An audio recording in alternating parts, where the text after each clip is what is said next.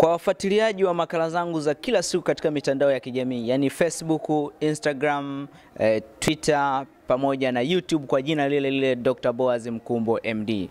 Tunakuletea mada mpya kabisa au kipindi kipya kabisa. Kipindi hiki kitajumuisha vitu vingi sana ndani yake. Napenda nikupe dondoo namna gani kipindi chetu kitakuwa. Kipindi chetu kitakuwa kinatoa elimu ya magonjwa ya lishe. Magonjwa gani ya lishe unaweza kujiuliza? Ni kitambi, shinikizo la damu, pressure, upungufu wa nguvu za kiume, ugumba au polycystic ovarian syndrome, maumivu wakati wa hedhi au hormonal imbalance. Magonjwa haya yote ikiwemo pia pumu ya ngozi, gout, ni magonjwa ambayo yatafundishwa kupitia katika darasa letu la The Healthy Eating Academy Show. Kingine pia tutajifunza nini? Tutawahoji watu mbalimbali ambao wameweza kufanikiwa kupitia elimu yetu ya The Healthy Eating Academy. Tutawahoji namna gani wameweza kufanikiwa na namna gani walikuwa wakitafuta njia ya kuweza kuondokana na kitambi cha Wanga na kuondokana na magonjwa ya lishe na ikawa changamoto kwao. Namna gani Healthy Eating Academy imekuwa msaada kwao, wameweza kufanikiwa.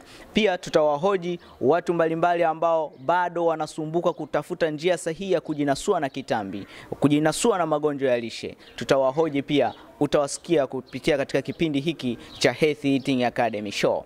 Kingine pia tutakuletea mapishi mbalimbali. Watu wengi wamekuwa wakijitahidi sasa kutaka kujinasua kutoka katika magonjwa yanayosababishwa na uhujumu wa vyakula vya wanga na sukari, lakini wamekuwa wakikosa mapishi mbadala ambayo yatawasaidia kuweza kuondokana na magonjwa hayo. Ndani ya kipindi hiki tutakufundisha namna gani unaweza kuwa mbunifu mzuri kabisa mapishi jikoni mwako na ukaweza kuondokana na magonjwa ya lishe. Napenda sana mtu ambaye anakuwa na uelewa mpana, kwa sababu utakaa wewe mwenyewe jikoni mwako, utaweza kuwa waziri wa jiko lako, design pishi zuri na ukalichapisha pishi lako na ukalifurahia na watoto wako wakafurahia. Inawezekana kabisa kuondokana na magonjwa ya lishe. Ni ndani ya kipindi hiki cha Healthy Eating Academy Show. Karibu sana. Niko na Fikira. Fikira ni customer care wa The Healthy Eating Academy. Yeye kama yeye inaweza kuwa ni zaidi ya Dr. Boaz mimi unayeniona, kwa sababu ni mtu ambaye anaongea na watu wengi sana. Mtu anaweza akanunua kitabu hiki cha sayansi ya mapishi na kikaenda kumsaidia bila hata kuonana na mimi moja kwa moja, na kikaenda kumsaidia kitabu hiki. Kwa hiyo yeye ndio anayekutana na watu wengi sana. Siku ya leo dhamira ya kipindi hiki kinakusaidia wewe upate elimu ya afya, mapishi pamoja na shuhuda mbalimbali. Lakini leo tutapenda tuongee machache na dada Fikira. Kwa majina yako kabisa, mimi nakufahamu Fikira tu. Wewe unaitwa nani? Mimi naitwa Fikira Hassan Nyalusi. Ni secretary, lakini pia niseme kwamba nawahudumia wagonjwa ama watu mbalimbali wanaokuja kwenye ofisi yetu ya Healthy Eating Academy. Okay, huyu anasema kwamba yeye anaitwa Fikira. Kazi yake yeye ni kuwasaidia watu wale ambao wanakuja ofisini kwetu wanahitaji huduma ndogo ndogo. Huduma zipi? Labda kama huduma ya kuhitaji kitabu na huduma zingine za kujifunza sayansi ya mapishi, yani mapishi mbalimbali. Kwa hiyo tutakuwa naye hapa. Ni makundi yapi ambao utapenda wasikilizaji wetu wayajue ambao wanapenda sana kuja kukitafuta kitabu hiki cha sayansi ya mapishi? Kwa wingi kabisa wanaokuja niseme ni watu ambao wana uzito mkubwa, na wengi wakina mama ambao wanasumbuliwa na vitambi. Yani kwamba matumbo yao makubwa. Wameshahangaika sana kwenye kutafuta njia za kupunguza matumbo yao na miili yao ili waenjoy miili yao, lakini imekuwa ni shida, imekuwa ni tofauti. Kwa hiyo wanakuja sana kwa wingi kwa ajili ya kuja sasa kupata mbadala wa matatizo yao waliokuwa nayo. Pia wanakuja wagonjwa wa kisukari, yani mpaka unaonea huruma. Wagonjwa wa kisukari na wenyewe wanakuja sana. Wamesumbuliwa sana na sukari, wengine mpaka wanafikia hatua ya kuchoma sindano mara kwa mara ili kufanya sukari iwe katika hali ya kawaida. Na wenyewe pia tunawahudumia na nawapa ushauri kuhusiana na hii lishe, na muelezea kabisa vyakula jinsi gani vyakula vya wanga na sukari vinavyompelekea yeye kupata, yani kwamba anashindwa kupona hiyo kisukari na inamfanya zaidi anazidi kuongezeka kutoka kwenye hatua moja kwenda kwenye hatua nyingine. Kwa hiyo unakuwa namshauri kuhusiana na hivi vyakula ambavyo anatakiwa atumie. Watu wengine ambao pia wanakuja ni wa mama na wa baba ambao wanasumbuliwa na pressure pia. Wengine wanakuwa na pumu, mwingine kama pumu ya ngozi, mwingine anakuwa na ile pumu ya matatizo ya kifua. Wengine wanaokuja ni wakina mama ambao wanatafuta watoto. Wakina mama ambao wanatafuta watoto. Na muda mwingine pia hata wakina baba ambao wana matatizo ya nguvu za kiume. Na wenyewe pia. Wakina mama je ambao wana tatizo ya hormonal imbalance? Wanasumbuliwa na hormone imbalance, lakini sasa kinachotokea ni kwamba wanafika hospitali, wanaambiwa kabisa kwamba una tatizo fulani, kwamba homoni zako haziko balance. Lakini sasa wanapewa dawa ambazo zinakuwa haziendi kutibu, bali zinaenda kuact, yani zinafanya kwamba kwa hiyo wao wanakuwa wanatafuta suluhu sasa kupunguza kitambi. Wanatafuta suluhu, maana unamwambia kabisa mtu kwamba huwezi kupata mtoto mpaka utakapopunguza uzito wako. Kwa hiyo anaanzia kwenye hatua hiyo kwamba lazima kwanza kapunguze uzito, ajitibie, mwili ukae vizuri, hormone zibalance, alafu baada ya hapo ndo aweze kupata mtoto. Huyu ni Fikira. Anasema kwamba anakutana na watu ambao wana uzito mkubwa, watu wenye pressure, watu wenye shinikizo la damu, watu ambao wana upungufu wa nguvu za kiume na pia watu ambao wanatafuta mtoto. Lakini pia nataka nijue kwamba programu hii imeanzishwa siku nyingi sana Fikira.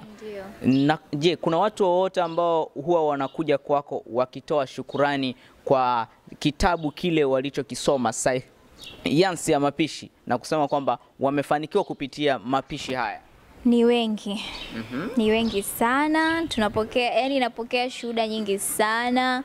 Wakina mama, sometimes mtu anakutumia message ile kukushukuru mpaka unatamani kulia Anakuambia kabisa kwamba nashukuru umenisaidia nimepata mtoto, au nashukuru nimepata ujauzito. Sasa anauliza, je, naweza kuendelea na lishe au nifanyeje? Tunamshauri kwamba unaweza kufanya nini. Kwa hiyo watu ni wengi sana.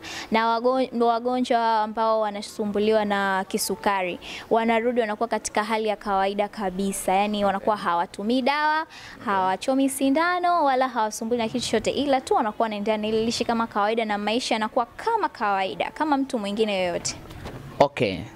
Nakumbuka siku moja nilikwambiaga kwamba kuna mgonjwa hapo ana kitambi, naomba utoke umuone. Ulimuona? Ndio, nilimuona. Alikuwa na kitambi?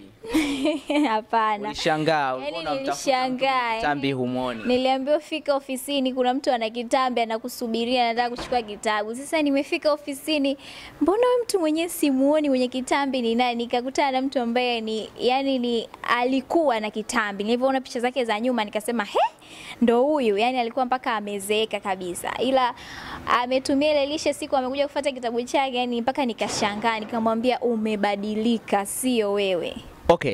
Elimu hii inafundishwa na Dr. Boaz ambaye ni mimi binafsi sikutani na watu wote. Lakini ningependa kujua ambazo ni changamoto ambazo mimi kama Dr. Boaz utanipa kama assignment au homework au kazi ambayo natakiwa nifanyie. Vitu gani ambavyo unaviona kwa jamii ni changamoto na unaomba tuvifanyie kazi ili tuweze kuisaidia jamii? Changamoto kwanza, kubadilisha watu.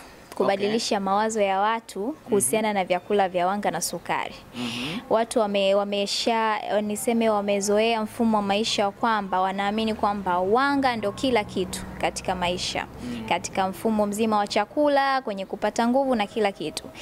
Kwa hiyo kubadilisha mindset ya watu kwamba wanga na sukari ndio vitu ambavyo vinawapelekea wanapata matatizo mengi, magonjwa mengi pasipo wao kujua. Kidogo hiyo ni changamoto, kwa sababu hata mtu kimshauri acha kutumia wanga na sukari, anakuambia sasa nitakula nini? Sasa nitakula nini? Unamwambia utakula vyakula ambavyo vimeandikwa ndani ya hiki kitabu na ambavyo unakula na unashiba na vitakufanya uwe na afya, uwe na nguvu, uwe na kila kitu. Anakuambia sasa sitaki hata kula ugali hata kidogo kama ngumi yangu. Anambia hapana, siwezi kushauri hivyo, kwa sababu wewe mwenyewe unaona wanga na sukari umekufanya ufikie wapi mpaka sasa hivi. Kwa hiyo kubadilisha mawazo ya watu ni changamoto. Kwa hiyo natakiwa niongeze nguvu kazi kuhakikisha kwamba elimu inawafikia watu wengi. Kabisa. Kingine ni nini ambacho napenda Dr. Boaz nikifanyia kazi katika programu yetu ya The Healthy Eating Academy Show? Kingine ambacho ningependa, kwa sababu watu wengi tayari wameshaanza, yani kuna maendeleo watu kujua kuhusiana na hii lishe. Wameshaanza kuelewa. Kuna maendeleo, lakini sasa imekuja kutokea wengine wanasema kwamba wanapata changamoto kwenye upataji wa vyakula. Kwa hiyo sasa mimi ningependa kama itawezekana, baadhi ya bidhaa ambazo zinapatikana humu zingekuwa zinapatikana ofisini kwetu, ili iwe rahisi mtu akija awe anachukua hapo kama hazipatikani sehemu nyinginezo. Lakini pia tunakuombea kwa Mungu kama itawezekana kufungua restaurant, mgahawa mkubwa kwa ajili ya kuwapatia watu vyakula ambavyo vinapatikana ndani ya hiki kitabu. Kwa nini umeguswa sana na mgahawa? Unafikiria watu hawana muda wa kupika?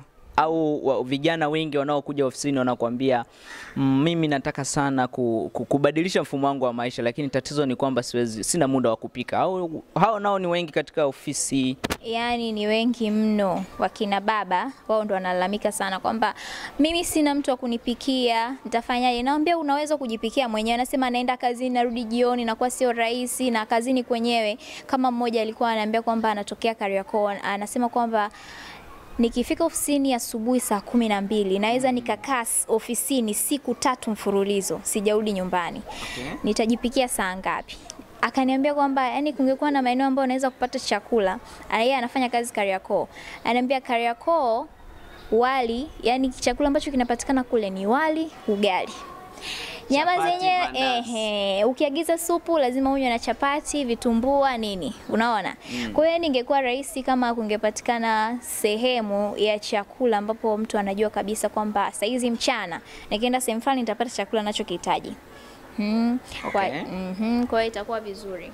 Huyo ni Fikira, anasema wateja wengi anaokutana nao wako tayari kabisa kubadilisha mfumo wa maisha na kufuata sayansi ya mapishi, waondokane na kitambi cha wanga. Changamoto tu inakuwa ni kwamba hawana muda, wamekuwa kibanana na mazingira ambayo yanawazunguka. Hakuna vyakula rafiki ambavyo tumekuwa tukivifundisha ndani ya The Healthy Eating Academy.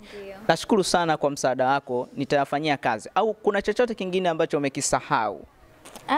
Hapana, ila tu ningependa kuambia au yani sana sana ni kuambia jamii kuhusiana na hii program ambayo inatolewa na Healthy Eating Academy, kwamba wasiogope na wala wasifikirie kwamba ni swala, maana kwa kuwa imetangazwa sana Facebook, mwingine anaona kama vile ni utapeli, ni utani, yani kwamba kama hatuko serious, ila tuko serious na tuna nia ya kuwasaidia watu ambao wanasumbuliwa. Swali la kizushi, Fikira. Mabinti kama wewe wengi wao huwa hawazingatii lishe. Yani Dr. Boaz akiwa anaongea kuhusu sayansi ya mapishi, anaona huyu naye anasumbua, ana scroll hivi simu yake kwenye, anaenda kuangalia mnaita nini, anaenda kuangalia mambo mengine kabisa ambayo hayahusiani na lishe. Yani unajua unapokuwa binti unakuwa hujui shida kwamba mbeleni kule nitakuja niugue magonjwa. Kwa hiyo unajikuta kwamba mtu hachagui chakula kinachokuja mbele yake, anakula chochote. Na anaposikia elimu ya afya kama hii ya sayansi ya mapishi anakuwa anaipuuzia. Lakini ikifikia kikaribia kuolewa pale, ndipo anaanza kuhangaika. Hivi hili tumbo nilionalo inaweza kuwa shela isinitoshe.